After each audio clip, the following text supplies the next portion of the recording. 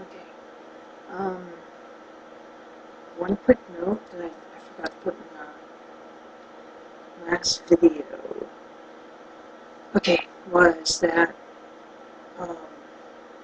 me for the past 15 years, like 1994, I've been experiencing documentation of any kind of paranormal activity in my life. Okay, and even goes past that to grandma. Okay, it's our gypsy blood. However, I forgot who I just watched.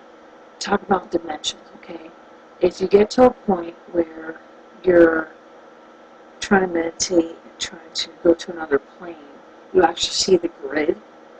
Okay, now I've seen the grid more than once. And the first time I've ever seen the grid, mind you, I have a photo, okay? Not the grid, okay, but of the vortex. Check this out. Let me see if I can do this. And left. There we go. Okay. Wait, there we go. Okay, victim. By the way, I got a new camera coming in 2 days. So we have to work about this. Scratch a shit I'm playing with, but look. Alright, back. You see the vortex? Okay, I want you to focus on this. This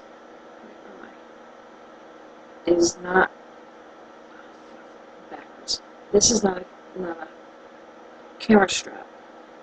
Now, if you can see, you see the cable wire running from that door in the background against the wall by that curtain, and you see the vortex going over it, like, hey, where's the cable wire?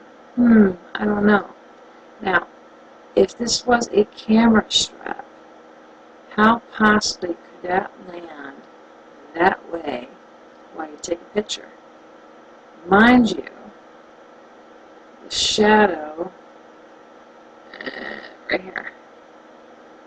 Okay, this picture was taken in 1999. That was my bedroom. Okay? Now, on that ceiling, a couple of nights a week, what I would see is this red and blue. Remember doing, like, not algebra. Do you remember doing the math grids and the paper they would give you, and it was like this, you know, checkers everywhere, and it would be a red checker and then a blue checker kind of crossed off of the red checker. Okay?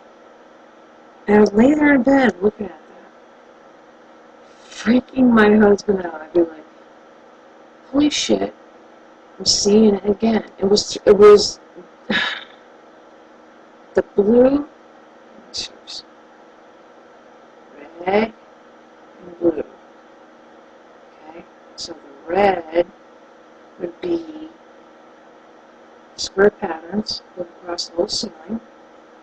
The blue would be under it, and it would freak the shit out of me.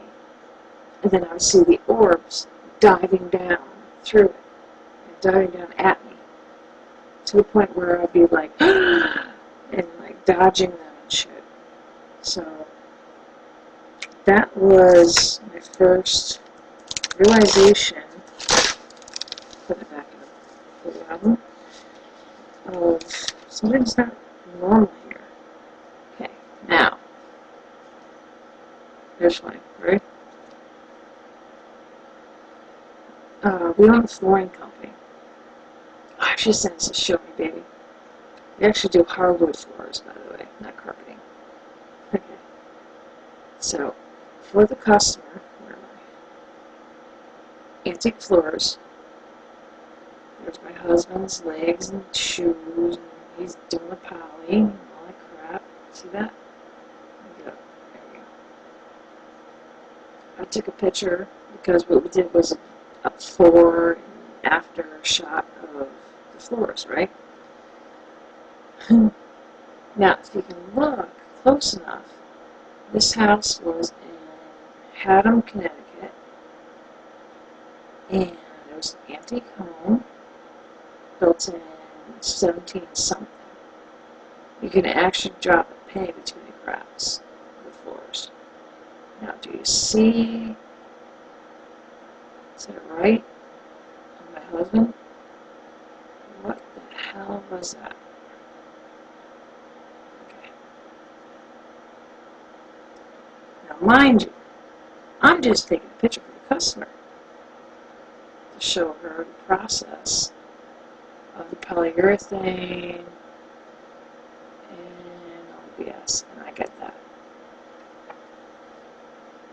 I have more photos of that house, by the way. Orbs and a couple of EVPs, but I'm really pleased with EVPs anymore, so. What else? I have plenty of crap to document interdimensional beings contacting me, etc., etc. So, just want to throw that out there.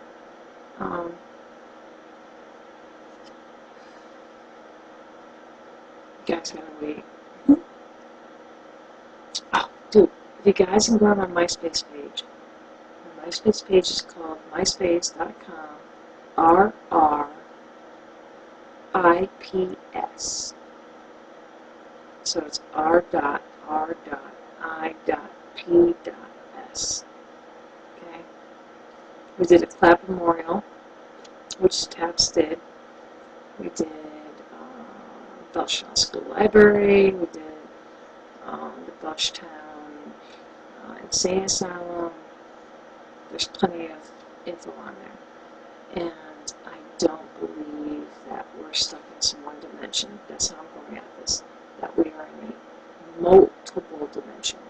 Forget the fourth dimension. We're going 5, 6, 7, 8, higher.